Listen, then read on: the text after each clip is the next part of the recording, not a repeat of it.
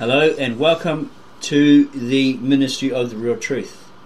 We are going to do something different and look at the Holy Bible from the ancient Eastern text, George M. Lamsa's translation from the Aramaic of the Eastern Peshitta.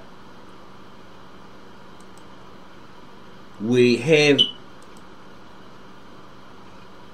a little bit of information about George Lamsa, supposedly born in Syria,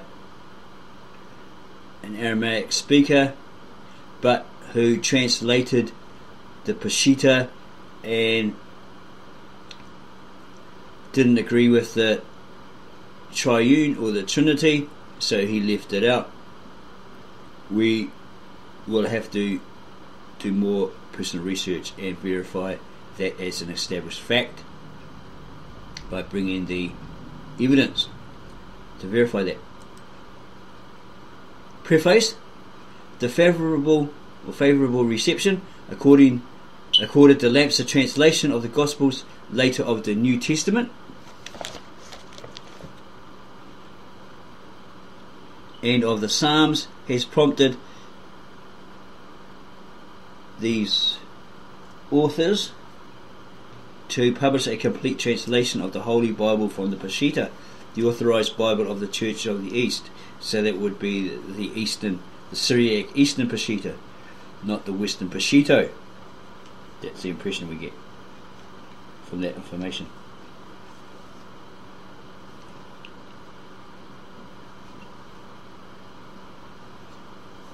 This translation of the Old and New Testaments into English is based on Peshitta manuscripts, which have comprised the accepted Bible of all of those Christians who have used Syriac as their language of prayer and worship for many centuries. It is appropriate that as we have translations based on the Greek Septuagint, or the LXX, of the Old Testament, and on the Latin Bible of Jerome, so also should there be available to the modern reader that form of the text which was translated anciently into a branch of the Aramaic language, which has been used by Christians from earliest times. In the long history of the Aramaic language, there are three periods of special interest to us. From the 6th to the 4th century before Christ, it was a language of empire extending from the borders of Persia to those of Europe and down the Nile through the length of Egypt. It was in those days spoken and written by the Jewish people, at least equally with Hebrew, and so we have parts of Ezra and Daniel and one verse in Jeremiah 10:11 that were composed in Aramaic and preserved in that ancient form of the language in the midst of the Hebrew Old Testament. In the 1st century, Jesus and his earliest followers certainly spoke Aramaic for the most part, although they also knew Hebrew. Therefore, the gospel message was first preached in the Aramaic of the Jews of Palestine. Modern scholarship tells us that the originals of the four Gospels and of other parts of the New Testament were written in Greek. This is disputed by the Church of the East and by some noted Western scholars. Regardless of which view one may accept, Aramaic speech is an underlying factor, and it is unquestionably true that documents written in Aramaic were drawn on by writers of the New Testament, the basic inspired form of the Christian message.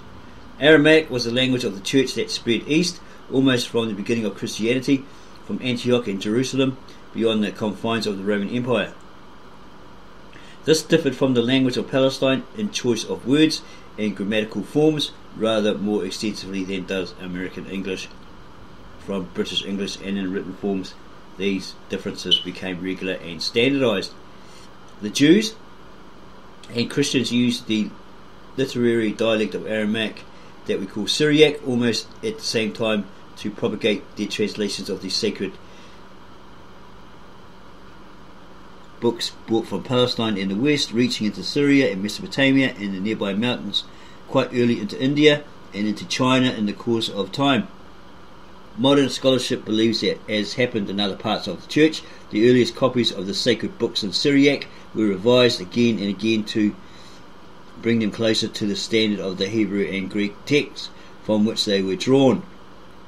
This view too is not accepted by the Church of the East under any conditions. By the 5th century AD, the Peshitta version in its present form held a field by universal acclaim. So yeah, what would be the point? If it was written in their language, they spoke that language, therefore they knew it. Their mass, or the people that attended their mass, their church, being natives, also understood that language. So they spoke to them in that language, so why the heck would they need to translate it into any other language or revise it, etc., etc., if they're the original Eastern Syriac text, or the Peshitta?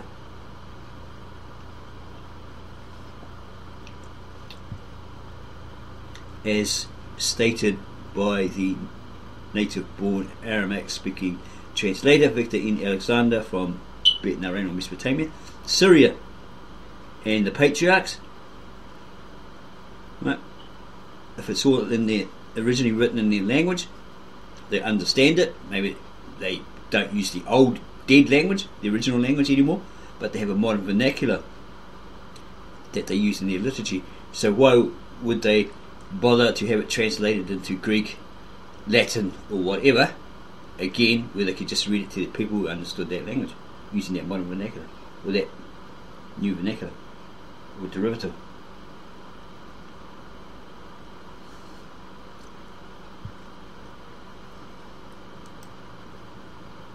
The fixed stand of the Church of the East with respect to some of the points mentioned above can best be understood by reference to the following letter, which these translators or these authors are authorized to quote from the Patriarch and head of that church. Patriarchate of the East, Modesto, California, April 5th, 1957.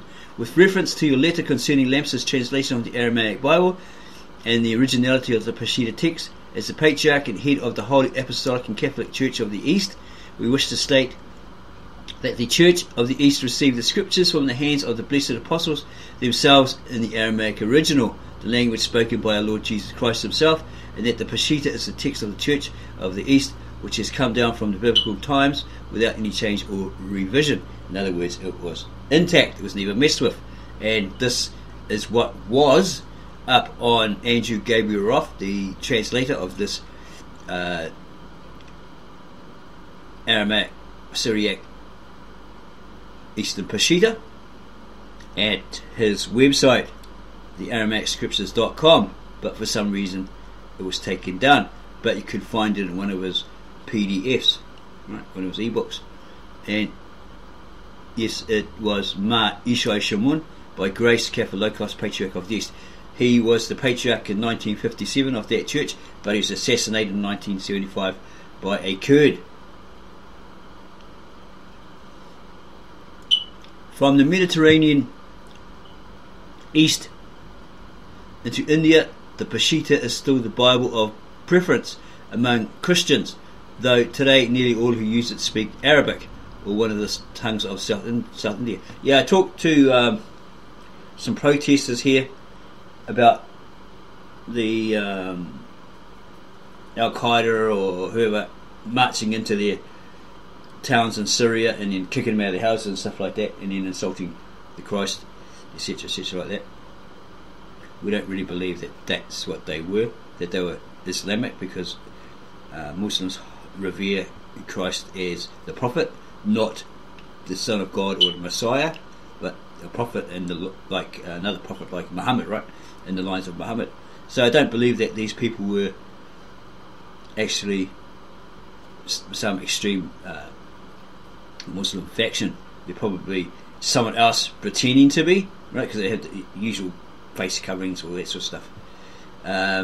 But we'll keep that particular name of who we believe it possibly was to ourselves. If you want to know who it was, then go do your own personal research on that. Look at the old news footage of when these people supposedly entered the land and kicked the Syrians out of their houses, etc., etc. From the Mediterranean East into India, the Peshitta is still the Bible of preference among Christians, though today nearly all who use it speak Arabic, or one of the tongues of South India. Yeah, as we said, the protester Syrian guy we talked to said, yeah, they use Aramaic, this liturgy, plus they also use Arabic in their mass. So, or one of the tongues of South India, west of the Euphrates, spoken Aramaic as the mother tongue, survives today only in 2 mountain villages northwest of Damascus, differing as much from the speech of Jesus Day as French from its parent Latin. East of the Euphrates, in the Kurdish mountains and near Lake Urmia, perhaps 100,000 people, Christian, Jew and Muslim, speak another form of it, strangely mixed with borrowing words from the various languages of their polyglot neighbours, but still basically akin to the Aramaic Syriac of olden times. George M. Lamsa, BAFRSA, the translator of this work, is uniquely fitted for the task to which he has devoted the major part of his life. He is an Assyrian and a native of ancient biblical lands where he lived until World War I. Like most, they end up migrating to America or somewhere else. Until that time, isolated from the rest of Christendom, his people retained biblical customs and Semitic culture which had perished everywhere else. This background, together with his knowledge of the Aramaic Syriac language, has enabled him to recover much of the meaning that has been lost in other translations of the scriptures. But like others that translated it, apparently, according to Victor and Alexander, they botched it, especially like the American missionaries that came in and tried to create a Syriac grammar so that they could translate and then preach their King James Version to these people in Urmia. They botched it. This background, together with his knowledge of the Aramaic or Syriac language, has enabled him to recover much of the meaning that has been lost in other translations of the scriptures. Yeah, read that bit. Comparisons have been had with Peshitta manuscripts in the Morgan Library, New York, NY, USA, with manuscripts in the Freer Collection, Washington, D.C., with the Urumia edition, and with a manuscript of the Peshitta Old Testament in the British Museum, the oldest dated biblical manuscript in existence. Our translator states that comparisons show no differences in text between these various manuscripts, and that he has filled in the few missing portions of chronicles from other authentic Peshitta sources, as noted in his introduction. Well, there's one better, the Aramaic speaking translator Victor N. Alexander, who actually found a way to translate the original old language, dead language, of the hidden and preserved manuscripts of the Church of the East, and discovered, because he knows many dialects of Aramaic, we're pretty sure he said he discovered that it was Ninevite Aramaic, the Aramaic that Jonah spoke. The only way he could translate this old dead language that nobody ever uses anymore is through using the modern vernacular root words and so forth. So these authors hope that this translation will be of aid to Bible readers and students in obtaining a more thorough and complete understanding of the scriptures. The publisher. Introduction. North of the Garden of Eden, in the basin of the river Tigris, in the mountain fastnesses of what is known today as Kurdistan, there lived an ancient people, the descendants of the Assyrians, the founders of the great Assyrian Empire and culture in Bible days, the originators of the alphabet and many sciences which contributed so generously to the Semitic culture from which sprang our Bible, or your modern Americanized Bible, right? These people, the Assyrians, played an important part in the history of the Near East, of the Bible and of religion in general. When Nineveh was destroyed in 612 BC, many of the princes and noblemen of this once vast empire fled northward into the inaccessible mountains, where they remained secluded and cut off until the dawn of the 20th century. Nahum says, "Thy shepherds slumber, O king of Assyria, thy nobles shall dwell in the dust, thy people is scattered upon the mountains, and no man gathereth them." Nahum 3:18. Some descendants of the Assyrians and some of the descendants of the 10 tribes who were taken captive by the Assyrian kings in 721 BC and settled in Assyria, Babylon, Persia and other places east of the river Euphrates were among the first converts to Christianity. When Jesus sent 70 of his disciples to preach the gospel, he instructed them not to go in the way of the Gentiles, or the non-Jews, or the foreign nations or peoples, or into any city of the Samaritans. Yeah, they didn't have a thing for Samaritans, but to go to the lost sheep of the house of Israel first, right? Meaning the 10 tribes who were lost from the house of Israel, so they had to go seek them out.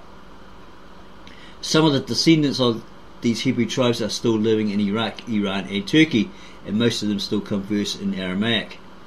The guy Jovovich, an Israeli Jew, went all over the Middle East and found the descendants of those 10 lost tribes, and there are Ethiopians, Chinese, Indians and so forth, and they verified through their dishes that they made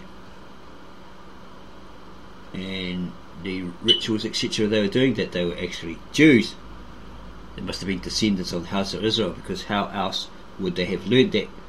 Because no one in Israel had, by the sounds of it, gone that far to the east and taught these people. He's quite amazed, so he said outrightly, these people must be descendants of the house of Israel. They must be who they claim to be, the lost tribe of such and such.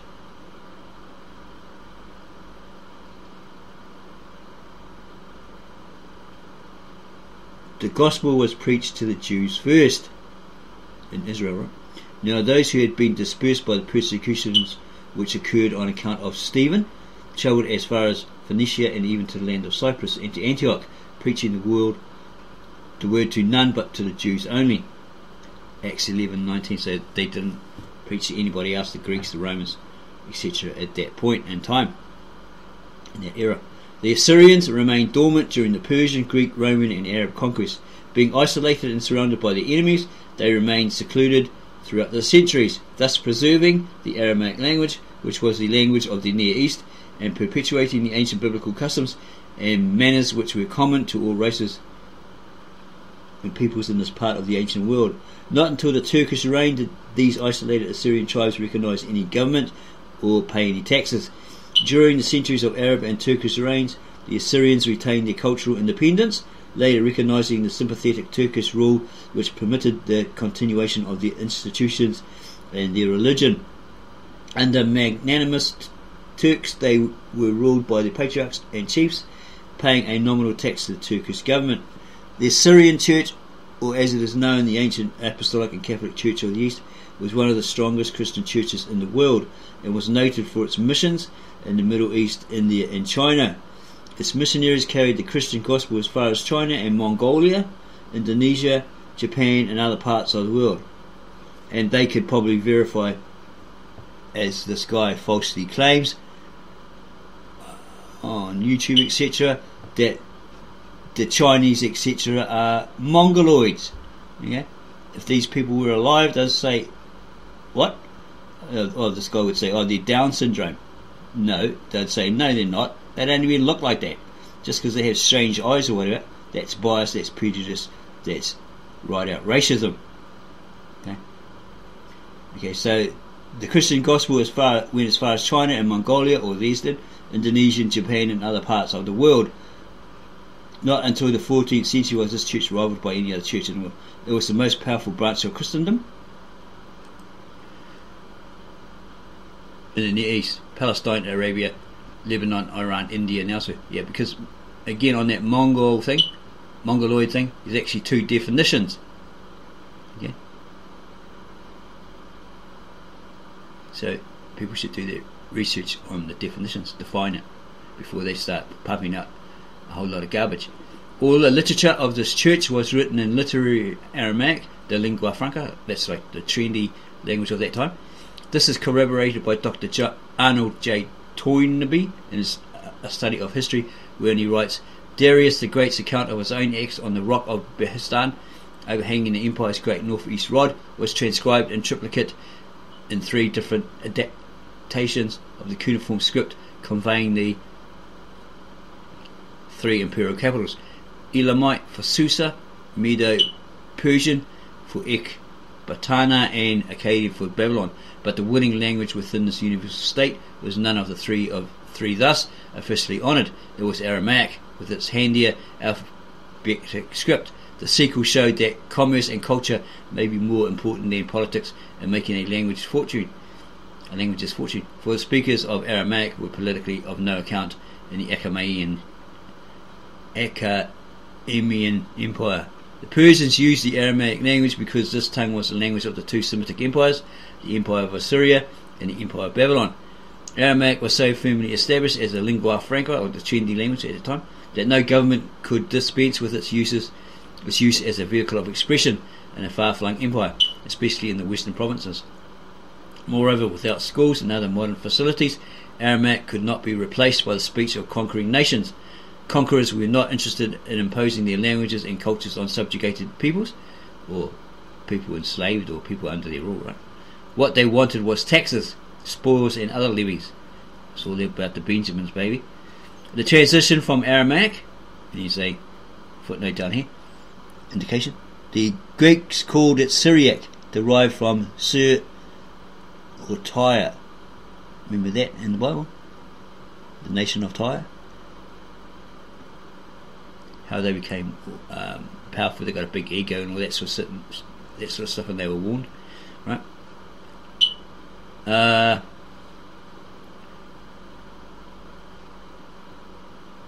The transition from Aramaic into Arabic, a sister tongue, took place after the conquest of the Near East by the Muslim armies in the 7th century AD. Sister tongue. Well, we have found information which says all stem from the Nabatean.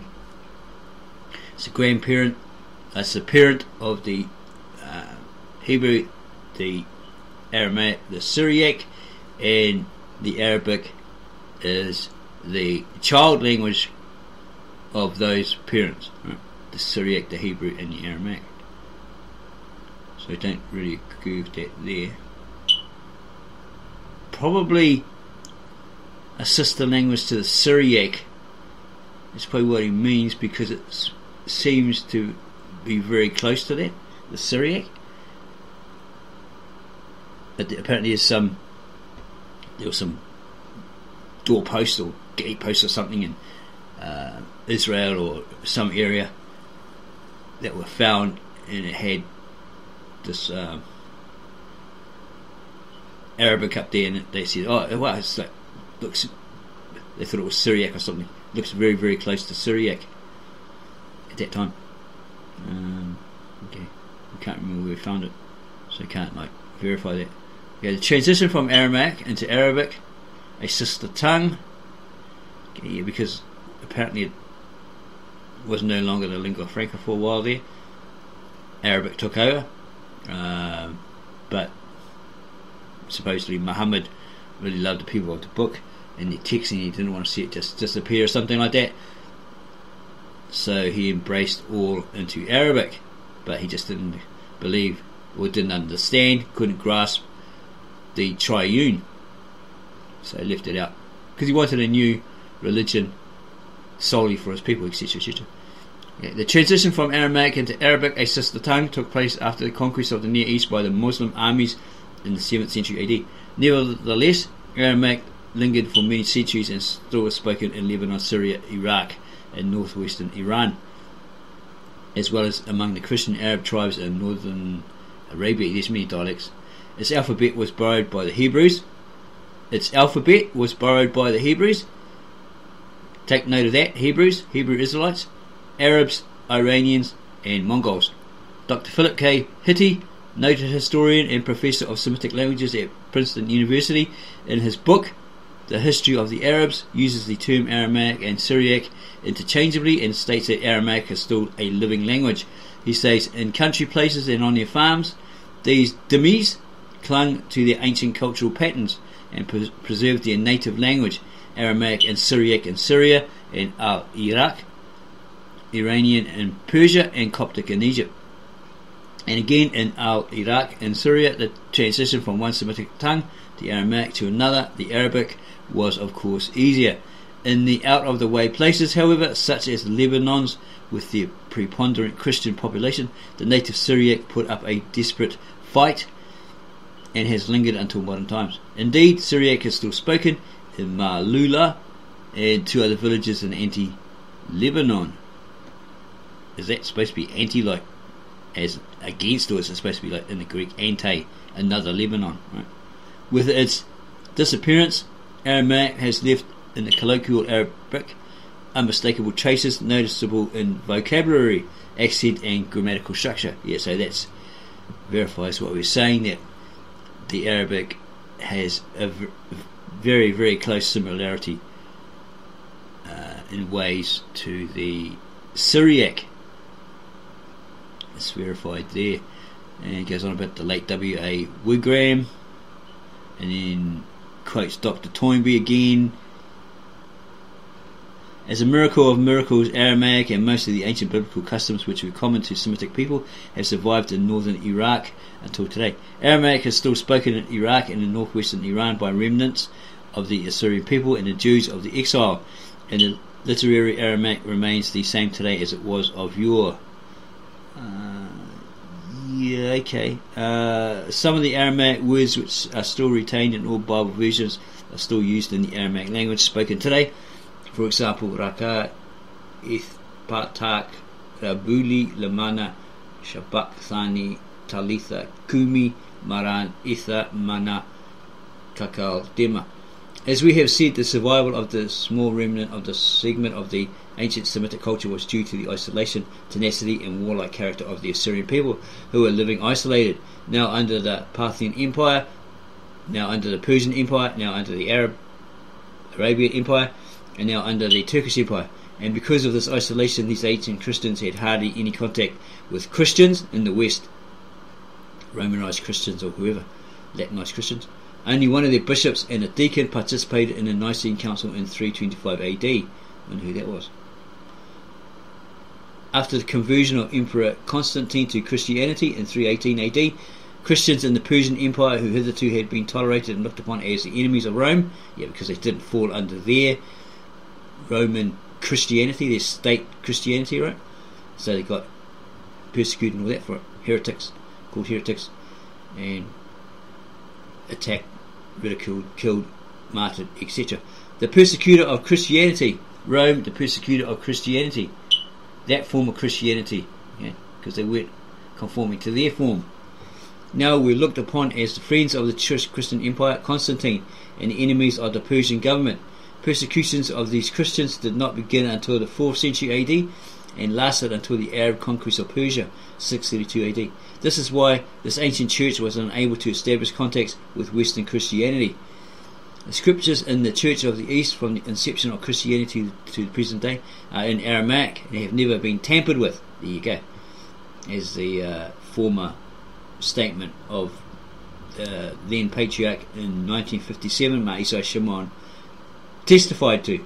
It's latent, it's intact. It's intact. It's never been messed with. It's never been tampered with or revised, as attested by the present patriarch of the Church of the East. The biblical manuscripts were carefully and zealously handed down from one generation to another and kept in the massive stone walls of the ancient churches and in caves. They were written on parchment, and many of them survive to the present day. When these texts were copied by expert scribes, they were carefully examined for accuracy before they were dedicated and permitted to be read in churches. So would that be like those Hebrew rabbis, etc., etc., the scribes as monks of the Judaism and stuff? Even one missing letter would render the text void. The same sort of attitude. Easterners still adhere to God's commandment not to add or to omit a word from the scriptures. So all your modern translations, if they've been added to or bits and pieces have been left out accidentally or more intentionally, well, you're in for big trouble there, buddy. Because God apparently said in the scriptures, even Christ said, not one jot or tittle from the law, not one word jot or tittle from the word of God will change. It should be omitted. You can't add to it, right? Even the prophecies of Revelation, because then you get the wrath of God upon you, all that sort of stuff. Okay. Yeah. Easterners still adhere to God's commandment not to add or to omit a word from the scriptures. The Holy Scripture condemns any addition or subtraction or modification of the word of God. So if you're out there, Hebrew Israelites, and you're making words up like Yahu Wahu Wahu, Yahu Washi Washi, and all this sort of stuff, and it's not in the Hebrew, it's not in the Aramaic, oh my gosh, cut it out. Okay? Because we have consulted with a professional. He has the 2 PhDs, the doctorates, in both the Aramaic and the Hebrew. Not too sure about the Greek, but we presented those words, Yahu Washi Washi, Yahu Woo Woo Woo, whatever, as names of God. He said, what the hell is that rubbish? It's not even Hebrew. It's not in the Hebrew. It's not so much attack on you personally as a person, it's on the attack and defense of what you claim, which is false. Yeah. And it was, when we heard it was coming from a woman, but we have heard it from, looking at the videos of the people preaching on the street. The Holy Scripture condemns any additional subtraction or modification of the Word of God, and that's why those Syrians, ancient Syrians, up to this very day, have not messed with it. So we, through this Aramaic speaking translator from Bet Naren or Mesopotamia, Syria, if those are the unchanged, if those were his translations were the original ancient, very old manuscripts in that language, that very old language, they never been messed with, and they are translated by him in a nearest English equivalent while staying faithful to what those scriptures actually say. Then in answer to someone saying, oh, well then your scriptures are superior, are they? Yeah, well in a way they are, because they have been messed with, like your Americanized English versions, right? Breaking that command there, not to add to the commandments, or not to add to the words of God. And you should never take from it, but you must keep the commandments of the Lord your God, which I command you, Deuteronomy 4:2. Everything that I commend you, that you be careful to do, you shall not add or take from it, Deuteronomy 12:32. Do not add to his words, lest he reprove you, and you be found a liar. Okay, Proverbs 36. There it is, in a nutshell. Okay, so you're adding to it, taking it away, translating it wrong, teaching that wrong to people. You are a liar. Okay, anyone out there? We're not just picking on the one, but we're telling all of you, right? And if any man shall take away from the words of the book of this prophecy, or any of those prophecies, especially Revelations, God shall take away his portion from the tree of life, eternity, right? Eternal life, and from the holy city. That'll be the new city, the new Jerusalem, comes down from the kingdom of God, etc. And from the things which are written in this book, the book of Revelations, probably including the entire collection of books, and that's from Revelations 22:19. Look it up. It is also true of the Jews and Muslims that they would not dare to alter a word of the Torah or Quran. Easterners are afraid that they may incur the curse if they make a change in the word of God, so that's why they don't do it. But a lot of these Islam imams are making up stuff saying, oh yeah, Muhammad is mentioned in the ancient Aramaic, etc, etc. The Holy Spirit, where it says the Holy Spirit would be sent as a comforter or given to those disciples, like Christ said he'll send another. He wasn't talking about Muhammad, or that another would come after him as a prophet and his name is Ahmed or anything like that. That's a load of rubbish. Yeah, we have evidence, we have proven that that's a load of rubbish. It's not there. Do not add to his words lest he reprove you, and you be found a liar, or he exposes you, right? He has you scolded, okay, and you are deemed and found to be a liar. Proverbs 30 verse 6. And if any man shall take away from the words of the book of this prophecy, God shall take away his portion from the tree of life, and from the holy city, and from the things which are written in this book, Revelations 22:19. It is also true of the Jews and Muslims that they would not dare to alter a word of the Torah or Quran. Easterners are afraid that they may incur the curse if they make a change in the word of God. So that's why they don't do it. They've never done it. Some of these ancient manuscripts go back to the 5th century AD. The oldest dated biblical manuscript in the world is that of the 4 books of Moses, 464 AD.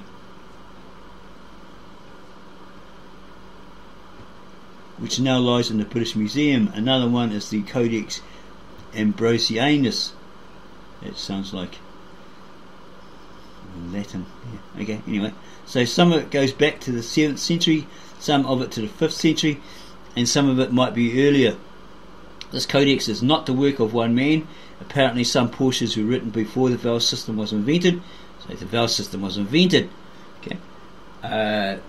People who speak or practice Hebrew, etc., etc., claim they know Hebrew, might add to YWH or YHWH, the A, the E, etc., to get Yahweh or Yahuwah or whatever. Okay, when it originally wasn't there.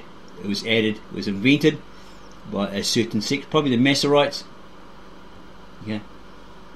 Supposedly, so others can pronounce it when they're learning it. The Hebrew, they can pronounce it properly, all that sort of stuff.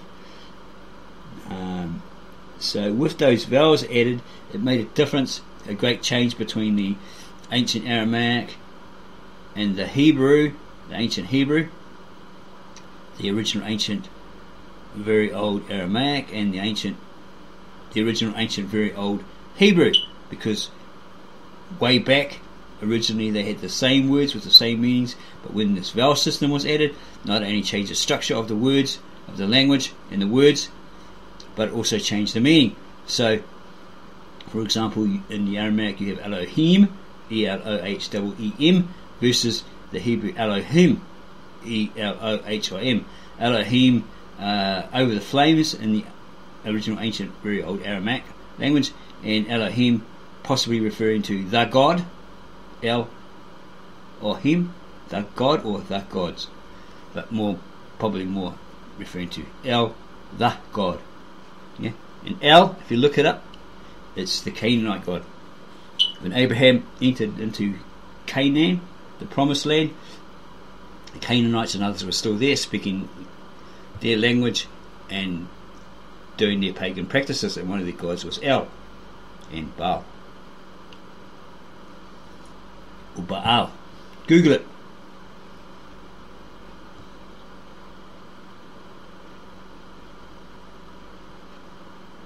The Pentateuch of the British Museum must have been written before the vowel system was invented. Aramaic documents of the 5th century and later used the vowel system, some of them fully and some in part, because in the original ancient Aramaic the only vowel, which wasn't actually a vowel, was A. So we've read. Okay. They mainly used consonants, mainly had consonants. It is interesting to know that this vowel system was adopted by the Jews, so it's taken on board by the Jews, and was begun about the 5th century AD. In some portions of the above text, the Old Aramaic original consonantal spelling without apparatus of vowel points is well preserved. This is also true of some of the New Testament texts in the Pierpont Morgan Library, New York City, USA. Unfortunately, many ancient and valuable Aramaic texts were lost during World War I, but printed copies of them, carefully made by American missionaries under the help and guidance of competent native scholars, are available.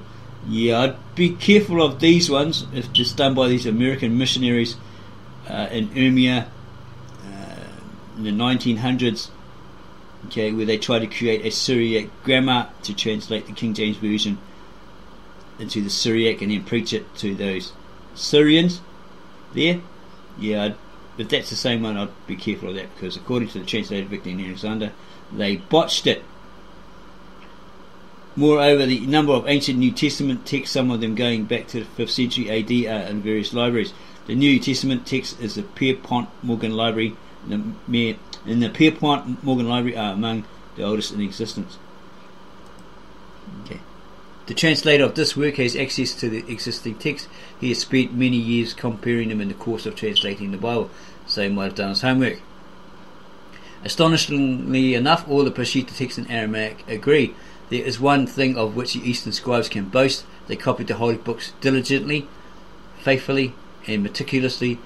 Sir Frederick Kenyon, curator of the British Museum, in his book Textual Criticism of the New Testament, speaks highly of the accuracy of copying and of the antiquity of Peshitta MSS or manuscripts.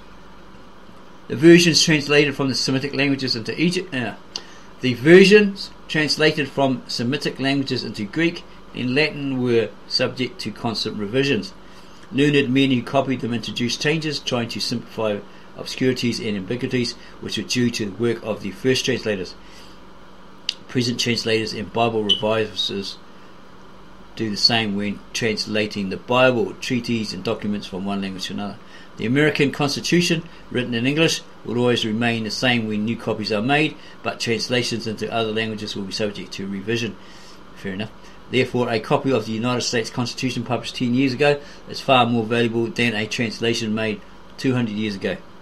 Translations are always subject to revisions and disputes over exact meaning, because words and terms of speech in one language cannot be translated easily into another without loss.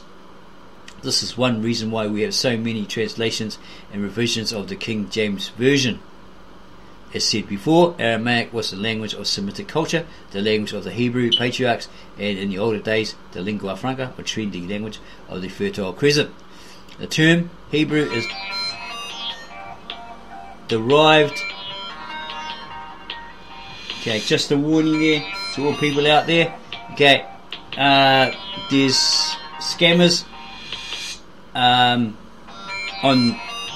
on websites that make out they ring you, that somehow they find your number, maybe someone on-sells them to them, whatever, right? Pass on your information, and then they ring you. Might be a 61 number, 64 number, or 44 number, or whatever. It's a Bitcoin trading scam. Okay, they won't tell you. You ask, what's this website? They say, oh, you joined up, you wanted to know more about it, offer all that sort of stuff. You gave us your name and details, somehow they get that right. And they say, oh, all this stuff about whatever the offer is, right? Just pay $250 deposit, and then they'll set you up with a password and all this sort of stuff, right? You ask for the website and all that sort of stuff, and they won't give it to you. They'll throw you off. Sent, right? All this sort of stuff. We talk to them for about an hour, and they just keep ringing and ringing and ringing and ringing. And somehow us being in New Zealand, they have a 9 number they're ringing from, a 09. So we're thinking, how the hell are they doing that system, right? Okay, so you get fooled and you think, oh, it's someone that knows you, ringing you to say, hey, how you doing? But it's them. So, I don't know how they do it, right? But it comes up at 0988 or something number like that, right? So be very careful. So as you heard, they were interrupting us mid video. Yeah, we know it's not certain establishments that we're supposed to be talking with, right? Because they don't ring you at 9 o'clock at night. They're usually closed about 5 or 6 in the afternoon, right? So these slimes you have to watch out for, because what they're trying to do is they're trying to get your credit card, saying to you, make a instant payment deposit to us, or let us take it out, and then we'll set up your trading account and give you the details through email, all that sort of stuff. You do that, you lost your money, no information sent to your email that you've given them, and then you try to get hold of them, you can't, because you're here and there in, say, China or something like that, right? Europe somewhere, and they won't answer your emails. So be very careful of them. Avoid those trading things, the stockbroker things, unless you know, or you got into one and it's all legit. They say, oh, there's this, I don't know what it's called, FDC or something, some sort of law that says you can't do that, or this sort of stuff, right? But that's a load of crap. They're just using that as a backup. The trick is that you realise that they're a scammer is when you ask them, okay, they say you signed up, you wanted some more information, you contacted us or whatever, and you wanted some more information on this opportunity, right? She says, oh, how long ago? About a week ago. Lies, because I haven't done that, signed up for anything for like at least 6 months to a year. They got your details of your email or whatever, right? Okay. And then they keep saying, you did. It says, no way. You would have a witness, right? Someone in your household that says, no, he doesn't do that anymore. Yeah. They keep insisting that you did, and then they keep trying to tell you, oh, give us the account number, right?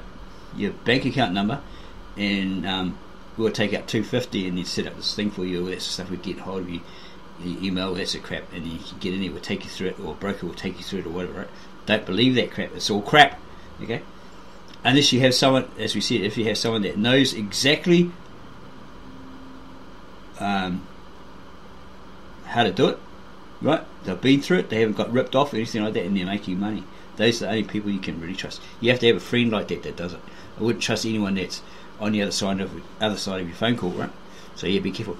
So yeah, they interrupted us, but that's just a fair warning there, because they keep ringing us. They'll ring us about probably another hour or so, or they'll, because we talked to them for a while. Then we just said, "Oh look, I've got to go to the toilet, man. I just I can't hold on to it anymore." So yeah, they hang up, right? But then somebody else rings you with a 646144 number straight away, right? That sort of thing. They just keep pestering you all the time. So we'll probably have another cell phone number, right, where we know that it's family that's ringing us, okay, or certain government departments that we've got to keep in contact with, right, be it the tax department or whatever. So we know specifically if someone's given that number out, right? Okay, we won't use it online, but if amazingly it ends up online, right, and then they start ringing us, these same scammers, then we'll know that somebody out there through a phone company or whatever, or someone you've met on the street, then they say, oh, you want to sign up, vote or something like that, right?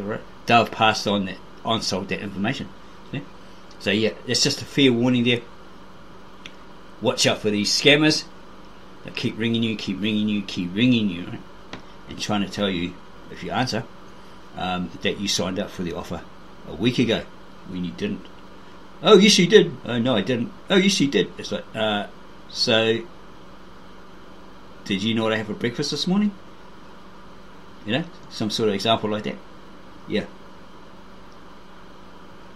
No, this is just something off the top of my head. You know. Can you verify that I had breakfast this morning? That sort of thing, right? Okay, so we're going to go back to this. Whew, let off the steam there. Okay, where were we? Yeah, so it's basically going on about the Aramaic Peshitta. And the Aramaic Peshitta text, the term Peshitta means straight, simple, sincere and true. That is the original. This name was given to the ancient and authoritative text to distinguish it from other Bible revisions and translations which were introduced into some of the churches of the East, monophysites after the division at Ephesus and Chalcedon in 431 and 441 respectively. This ancient Peshitta is still the only authoritative text of the Old and New Testament of all Eastern Christians in the Near East and India, the Church of the East, the Roman Catholic Church in the East, the monophysites and Indian Christians. This is because this text was in use for 400 years before the Christian church was divided into several sects. Okay, so what about the ancient Galilean Aramaic manuscripts handed over by Thomas, the disciple Thomas, to the priests of that church of the East? These are in the Galilean Aramaic, not the Syriac. This is the original ancient Galilean Aramaic that Christ and his disciples spoke, not the Syriac. What about that? Okay. The Peshitta Old Testament contains what is known as the Book of the Apocrypha, as the books of the Apocrypha, which have been handed down in the Peshitta manuscripts together with the Book of the Law and the books of the prophets. And since these apocryphal books are included in the text, they are only looked upon as a sacred literature, even though they are not as commonly used as the others.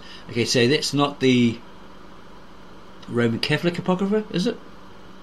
Because if it is, I'd be very careful with that one. Yeah, I think it might be talking about the end times Apocrypha, right? The apocalypse related texts. That's probably what it's talking about. Apocryphal. Yeah, I think that might be the difference there. The Peshitta canon was set before the discovery of these books. What's it say there? Where are we? Moreover, this ancient New Testament text omits the story of the woman taken in adultery, 2 Peter 2, and 3 John, Jude, and Revelation, but these books are included in later Aramaic texts. The Peshitta canon was set before the discovery of these books. Okay, so that's why Andrew Gabriel Roth on his website doesn't have the book of Revelation. So now we understand why. Amid persecutions, the ancient Church of the East, through God's help and protection, was able to keep these sacred writings of the Old and New Testaments in the biblical lands in Persia and India, just as the Roman Catholic Church preserved them in the West. Christianity also owes a debt to the Jewish people, who preserved the word of God amid persecution and suffering. Apparently 18 centuries of being called heretics, persecuted, killed off, martyred, and so forth. Therefore, Peshitta should not be confused with the 5th century Bible revisions in Aramaic and new versions which were made from Greek. So that would be the Western Peshitta. None of these new revisions and versions made by the Monophysite bishops in the 5th century has ever been accepted by the Church of the East. Moreover, these bishops who left their church and joined the Greek Church and produced these versions for theological reasons, so that their doctrine might agree with the doctrine of the Byzantine Church, which was the powerful imperial sect, were expelled by the Patriarch of the East and their works were condemned. However, in some provinces, owing to the pressure exerted by the Byzantine emperors, these new revisions were introduced, but when the territory was occupied by the Persian government, they were destroyed. Had the Peshitta been made by order of one of the rival churches, the others would have rejected it. But since all Christians, even the Muslims in the Middle East, accept and revere the Peshitta text, it proves beyond a doubt that it was in use many centuries before the division of the church. The originality of the Peshitta text is strongly supported by early evidence. Ephraates quoted it, St. Ephraim wrote a commentary on it, and the doctrine of Adi placed it at the apostolic times. According to the Peshitta text, the Semitic names of people and towns and localities in both the New and Old Testaments agree. The names which end with S are retained for the Western reader. In the Peshitta text, Barnabas is Barnaba, Abbas is Abba, Peter is Kepa. Then again, some of the names of localities are different, but older than those in other texts. For example, Rakim is used instead of Kadesh, Mathnin instead of Bashan, Amorah for Gomorrah. The error in this instance is due to close similarity between Gamal and Ain. Gamal, as we know, is either in the Syriac is camel or the rope, the rope that they used to moor their boats, and Ain. A town near the city of Gomorrah is called Amoriah. No doubt the pre-exile Hebrew text used these older names. The late Mar Jacob Eugene Mana, Chaldean Roman Catholic Metropolitan of Armenia, a distinguished Aramaic scholar whose writings are in the Aramaic, says that the text which is called Peshitta is without dispute even earlier than the writings which came down from the works of Bar Dassan, who was living in the latter part of the 2nd century. He also states that the Aramaic speech in Mesopotamia was richer and purer than the Aramaic speech of other regions. It was the richness and the beauty of this language which was used as the lingua franca, or the Trinity language, by the 3 great empires in the Near East and Middle East, which enriched the English language. The Greek and Latin translators made literal translations of the scriptures, keeping the Semitic rhythm and sentence structure. Indeed, the translations of the scriptures into the English language facilitated the work of later English writers. The style of Shakespeare, Milton and Browning could not have been what is without the beauty of the King James translation, which was inherited from Semitic languages. This is true of all of the languages into which the Bible has been translated. The Septuagint is based on early Hebrew manuscripts and not on the later ones known as the Masoretic, which were made in the 6th to the 9th centuries. In other words, there are many similarities between the Septuagint and the Peshitta text, but the former contains inevitable mistranslations which are due to difficulties in transmitting Hebrew or Aramaic thought and mannerisms of speech into a totally alien tongue like Greek. But as has been said, such was not the case between Biblical Aramaic and Biblical Hebrew, which are of the same origin.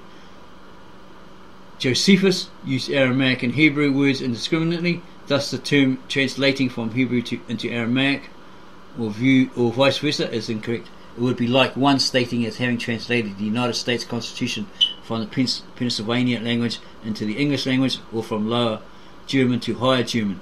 Even before the first captivity, 721 BC, Jewish kings, scribes and learned men understood Aramaic. 2 Kings 18:26. The Israelites never wrote their sacred literature in any language but Aramaic and Hebrew, which are sister languages. There you go. The Septuagint was made in the 3rd century BC for the Alexandrian Jews. Yeah, those Greek Jews. This version was never officially read by the Jews in Palestine who spoke Aramaic and read Hebrew. Instead, the Jewish authorities condemned the work and declared a period of mourning because of the defects in the version. Evidently, Jesus and his disciples used a text which came from an older Hebrew original, supposedly. This is apparently because Jesus' quotations from the Old Testament agree with the Peshitta text, but do not agree with the Greek text. There you go again. For example, in John 12:40, the Peshitta Old Testament and New Testament agree. This is not all. Jesus and his disciples not only could not converse in Greek, but they never heard it spoken. So all those out there says Jesus and the disciples spoke Greek are all baloney, faloney, and they're liars, right? Okay? Boom, boom, boom. We believe that the scriptures were conceived and inspired by the Holy Spirit and written by Hebrew prophets who spoke and wrote as the Holy Spirit moved them. Okay, some of those Jews, they went to Damascus, etc., which was populated by Greeks and others. That was the main language there. They tried to learn it, but they found it was so damn difficult. You know, only learned men could do that anyway. Yeah, they found it hard, so they used the Aramaic or the Hebrew. But the Greeks wanted everything in Greek because they wanted everything to be very Greeky, so they could say, "Oh yeah, it came from us." That sort of idea, right?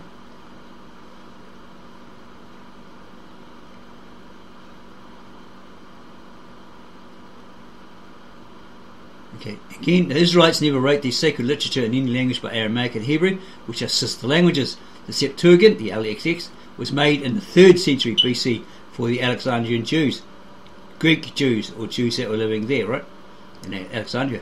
This version was never officially read by the Jews in Palestine, who spoke Aramaic and read Hebrew. Instead, the Jewish authorities condemned the work and declared a period of mourning because of the defects in the version, probably in that Septuagint LXX, right? Evidently, Jesus and his disciples used a text which came from an older Hebrew original. This is apparent because Jesus' quotations from the Old Testament agree with the Peshitta text, but do not agree with the Greek text. For example, in John 12:40, the Peshitta Old Testament and New Testament agree. This is not all. Jesus and his disciples not only could not converse in Greek, but they never heard it spoken. So all you out there saying they did, you're a bunch of liars, right? You're being exposed. We believe that these translators or publishers believe that the scriptures were conceived and inspired by the Holy Spirit and written by Hebrew prophets who spoke and wrote as the Holy Spirit moved them to the people in their days, using idioms, that's their form of expression, getting it across right, Eastern expression, similes, parables and metaphors in order to convey their messages. Moreover, these men of God sacrificed their lives that the word of God might live. The Jewish race treated these sacred writings as a priceless possession. That's why when there was a threat, they'd gather them up, right? They'd hide them for years or whatever. They'd hide them and read them now and again, or whenever. And then when they're threatened, right? Whoop, gather up with stuff, gather those sacred texts and run, right? That's why they were preserved, because of the sacrifice. Because they held these as so sacred, don't let it fall into the wrong hands. Writing was prevalent from the earliest days. The Israelites made more extensive use of the instrument of writing than neighbouring nations such as the Ammonites, Moabites and other kindred people round about them. Yeah, they're probably too busy drinking and feasting, right? And their mass orgies. Moses wrote the 10 Commandments. Joshua wrote on an altar which he built west of Jordan. The Israelites were admonished to fasten the commandments to their foreheads and necks, and to write them on their doorsteps. Everything was written at the time it was revealed, God said to Moses. Now therefore, write this song for them, and teach it to the children of Israel, and put it into their mouths. This song will be a witness for me against the children of Israel. Or in regards to the children of Israel, Deuteronomy 31:19. And the Lord answered me and said, write the vision and make it plain upon tablets, which he who reads it may understand it clearly. Habakkuk 2:2. Thus the Old Testament scriptures were written very early. Yeah, so tablets, they probably decided to write on skins, easy to carry. Tablets might get broken. Or their wife might use it as breadboard or something like that. Yeah, so yeah, imagine trying to carry 613 tablets.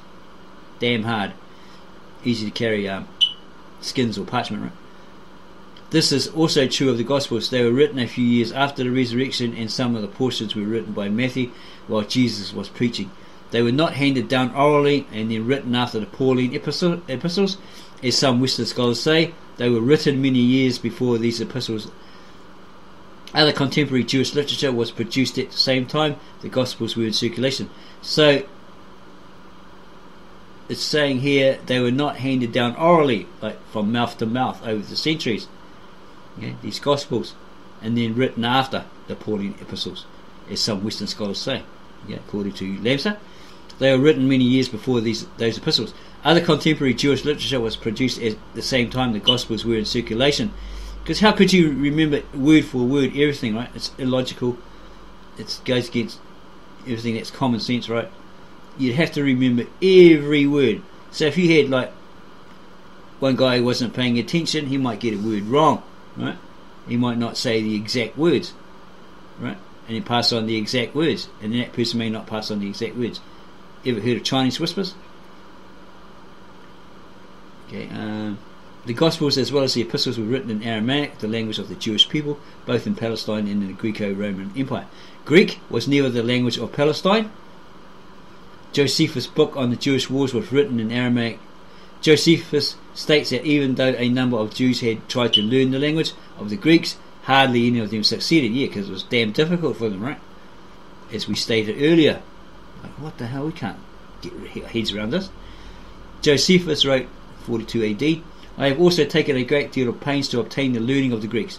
He probably learnt the language of the Greeks.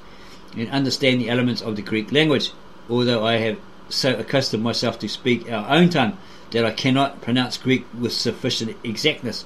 So he wasn't that great at it. For our nation does not encourage those that learn the language of many nations. On this account, as there have been many who have done their endeavours with great patience to obtain this Greek learning, there have yet hardly been 2 or 3 that have succeeded herein, who are immediately rewarded for their pains, and that's from his Antiquities 20:21-2. Instead, the teaching of Greek was forbidden by Jewish rabbis. It was said that it was better for a man to give his child meat of swine than to teach him the language of the Greeks, because they're Gentiles, they're non-Jews, they're foreigners. That's probably what they're getting at. When the King James translation was made, Western scholars had no access to the East as we have today.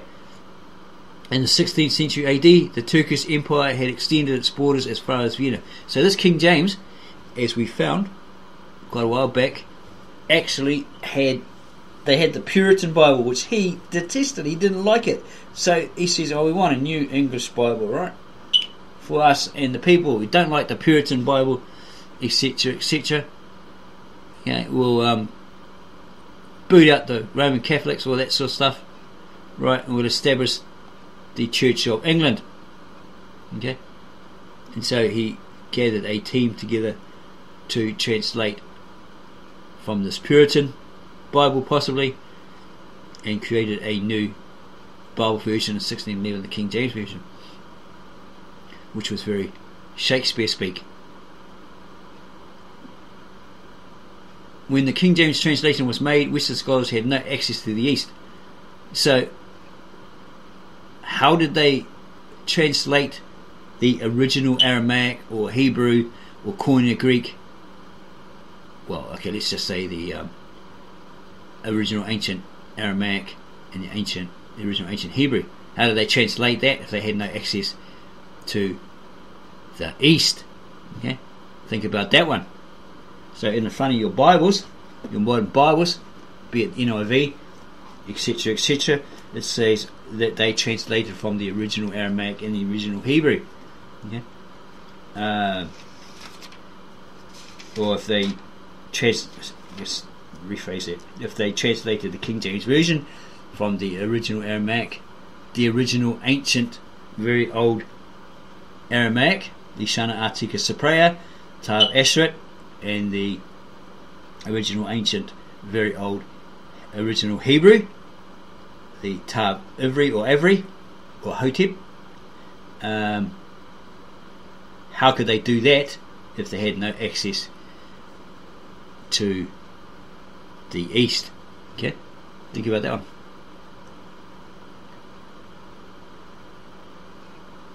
Okay, so again, when the King James translation was made, Western scholars had no access to the East as we have today. In the 16th century AD, the Turkish Empire had extended its borders as far as Vienna. Okay, so then they didn't have access to the East, and then later on, after 16th century, etc., they may have had access to it as we do today. Okay, but looking at those introductions in these modern Bible versions, and they say, "Oh, we translated from the original Aramaic, or the original Hebrew, or the original Koine Greek." Well, again, we'll go back to just referring to the original ancient, very old Aramaic, Tav Ashret, etc., and the original ancient, very old Hebrew. Okay, those would be long dead old tongues, unused. Nobody uses them anymore, as no one uses Old Latin, Old Germanic, Norse, Old Norse, etc. Right? Unless you had a way to, if you had access to original ancient, very old manuscripts, as Victor N. Alexander did, even though in Bible format, and you found a way to translate them using the modern or vernacular root words to do so. Okay, so very suspicious of that one. They probably have the modern Syriac, the modern Hebrew, and modern Greek. Yeah. One European country after another was falling under the impact of the valiant Turkish army. Europe was almost conquered. This is not all. The reformations and controversies in the Western Church had destroyed Christian unity. Moreover, the scriptures in Aramaic were unknown in Europe. So there you go. So how could they at that time have translated from the original Aramaic? The only recourse scholars had was to Latin and to a few portions of Greek manuscripts. This is clearly seen from the works of Erasmus. Besides, the knowledge of Greek was almost lost at this time, and Christians were just emerging from the Dark Ages. Yeah, it's probably the Koine Greek, okay, or the Attica Greek. Not too sure on that one. Many people have asked why the King James translators did not use the Peshitta text from Aramaic with scriptures used in the East. Well, they did. Supposedly, they did later on, way after, right? The answer is, that's the way I got these modern versions that claim that. The answer is there were no contacts between East and West until after the conquest of India by Great Britain and the rise of the imperial power of Britain in the Near East, Middle East, and the Far East. It is a miracle that the King James translators were able to produce such a remarkable translation from sources available in this dark period of European history. Yeah, if they had no access and it was not known, etc., how the hell did they do it? Every 50 years ago, or even 50 years ago, the knowledge of Western scholars relative to the Eastern scriptures in Aramaic and the Christian Church in the East was conjectural. What's that saying? Is all hearsay? Moreover, these scholars knew very little of the Eastern customs and manners in which the biblical literature was nurtured. Thank God, today new discoveries have been made, new facts have come to light, new democratic institutions and governments have been established in the East. What in the 16th and 17th centuries was viewed at a long distance now can be seen face to face. Yeah, today it's very different. Today not only scholars, ministers and Bible teachers walk on Palestinian soil, but also thousands of men and women visit biblical lands every year. For centuries, translations from Semitic languages have been subject to revision.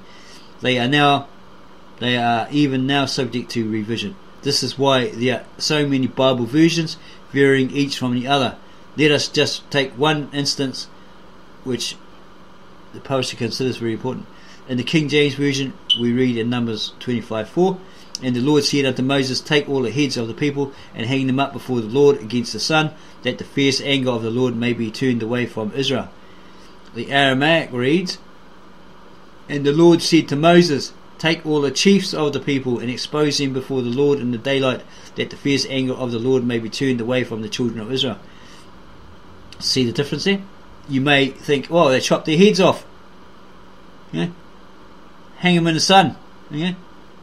Like something off The Walking Dead, right?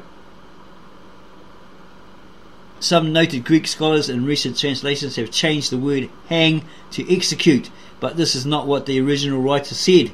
God could not have told Moses to behead or execute all Israelites. The Lord was angry at the princes of Israel because of the sin of Baal Peor. They had been lax or lazy in enforcing the law, or slack, and also guilty in joining the sensual Baal worship. And in 1 Corinthians 7:36 and 38, King James, we read, "But if any man think that he behaveth himself uncomely toward his virgin, if she pass the flower of her age, and needs so require, let him do what he will, he sinneth not, let them marry. So then he that giveth her in marriage doeth well, but he that giveth her not in marriage doeth better." Okay, that's the Shakespeare speak there.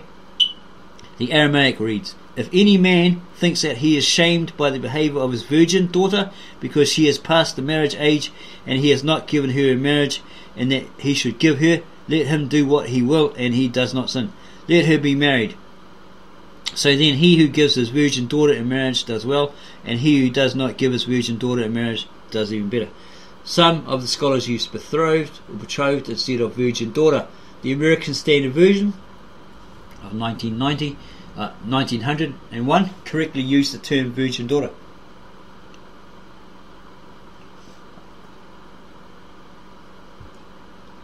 Certainly the King James translators would have known the difference between virgin daughter and betrothed or betrothed. Paul, in this instance, is referring to a virgin's vow, Numbers 30:16. These discrepancies between various versions have been the cause of contentions and divisions among sincere men and women who are earnestly seeking to understand the Word of God. At times they do not know what to believe and what not to believe. They cannot understand why the Scripture in one place says, "Love your father and mother," and in another place admonishes, "Hate your father and mother." Moreover, they are bewildered when told that Jesus on the cross cried out, my God, why hast thou forsaken me?" The King James says in John 16:32, "Behold, the hour cometh, yea, is now come, that ye shall be scattered, every man to his own, and shall leave me alone, and yet I am not alone, because the Father is with me." Then again, the Old Testament in many instances states that God does not forsake the righteous, nor those who trust in him. Jesus was the Son of God and entrusted his Spirit to God. Jesus could not have contradicted himself. Okay? The Peshitta text reads, my God, for this I was spared." That's in the Peshitta, the Syriac Peshitta, right? You can have a look at Andrew Gabriel Roth's translation of that Eastern Syriac Peshitta to see if it actually says that there in the English. It has the Syriac fonts, so you can find the words as well. So you can, if you wanted to, you can learn the Syriac. In the Galilean Aramaic translation, the original hidden and preserved, translated by the native Aramaic speaking translator Victor N. Alexander. We covered this many times. He actually translates it into the nearest English equivalent from the Galilean Aramaic into English, and he makes the note that Christ didn't yell or bellow from that cross, my God, why have you forsaken me?" That it's a second or third Greek Arabic transliteration. It's incorrect. He words it differently. He says wherefore, which indicates something about why he was created, his purpose, right, they're supposed to fulfill. Why has he been left there? How do I put it? Why has he been left hanging there? Is it in order to fulfill what he was destined? Okay. It's like, wherefore have you destined me? Indicating that he was put up there, went through that to fulfill God's will. Okay, he's the only one that could do it. To die for this, to be mistreated, etc., and his blood shed, and that blood would be shed for the sins of all men, right? It's because there was no way back to God, only through him. Okay, so he was that way back, etc., etc. We may put that particular video that we made, which verifies that, on the end of this video as an end screen. Okay, yeah, so he's verifying that those Americanized English translations are actually wrong, way off. So people out there who are teaching that this is what Christ said, right, in the Aramaic or the Hebrew, are actually lying through their teeth.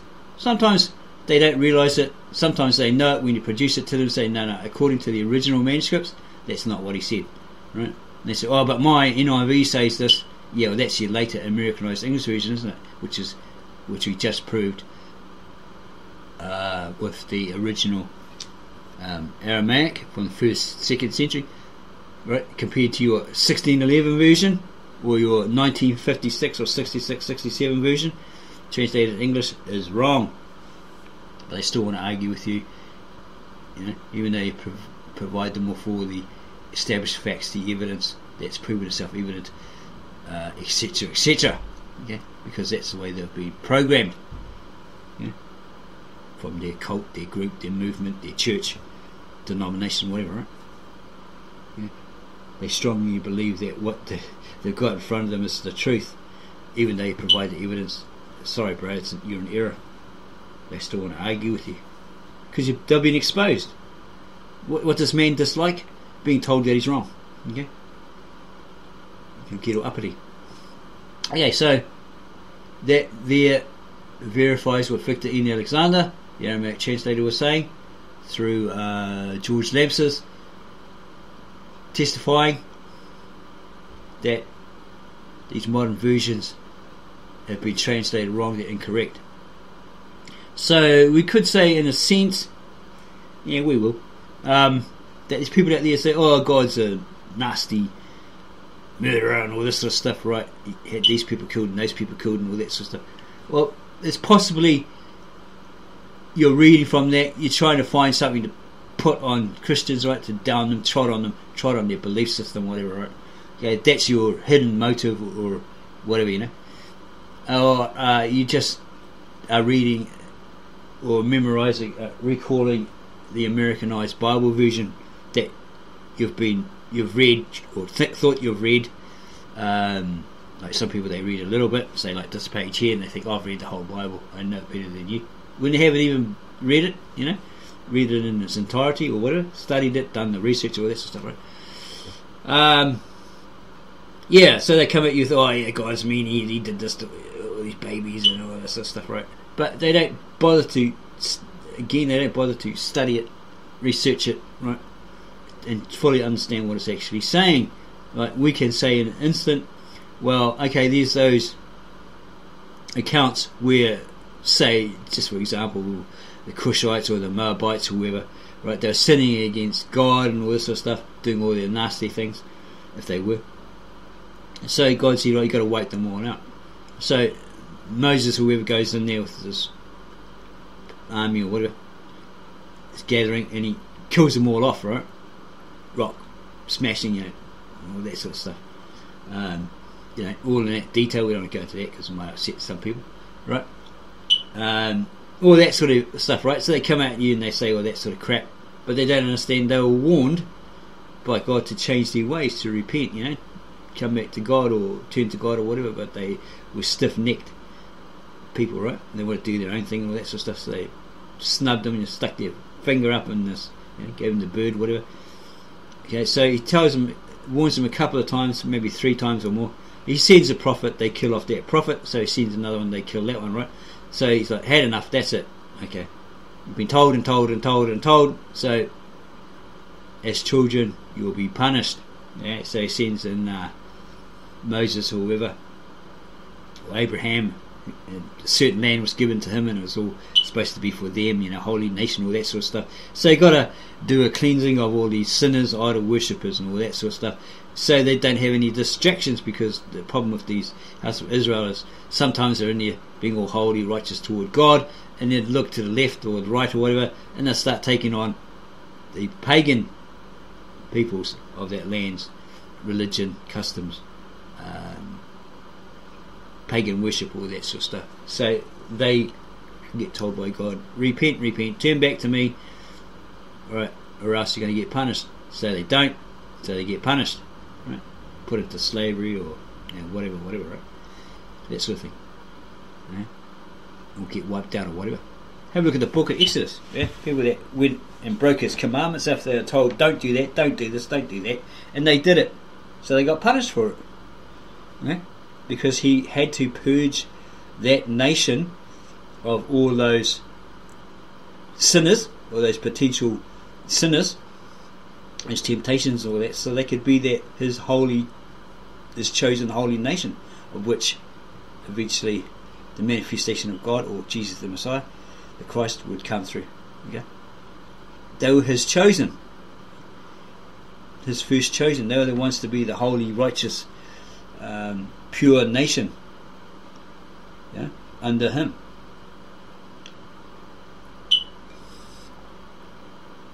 Okay, so we'll stop there. We'll give it a break. Okay, we're still bugged by the mysterious phone call scammer and a couple of other things in here where people have said one thing and we've proven again and again and again that these people out there are false, that they're lying through their teeth. They're teaching people errors, false translations, claiming it to all be the truth. Okay, so hopefully you enjoyed this. You found it very interesting, very eye-opening. If you did, give us a like. Add your comments below the video here. Don't forget to subscribe to us. Subscribe to us. Give us a like. Add your comments below. We'll get back to you on those as soon as we can, when we can. And then go share this video with all your family, friends, neighbours, etc., Christian friends, Jewish friends, Islamic friends, to tell them, hey man, these organised religions from day dot, and these people that are pumping out this Bible stuff on the street are actually lying to you. They've got the incorrect translations. This guy's saying this is in the Aramaic, whatever, your imams or whatever, and it's not there. Okay? Because the ministry of the real truth, it brings you the real truth, the whole truth, and nothing but the truth, no fluff, no hype, no BS, is actually providing that, right? That evidence that of established facts, etc., etc. So you can wake up and see, we've been suckered. Oh my gosh, they're taking advantage of us. They've been fooling us. They've been lying to us. Oh my gosh. Why wasn't there somebody out there like this telling us the real truth, the whole truth? Okay, because we're truth seekers and we wanted the real truth. Why do you people come out and preach to us saying you have the truth when you actually don't?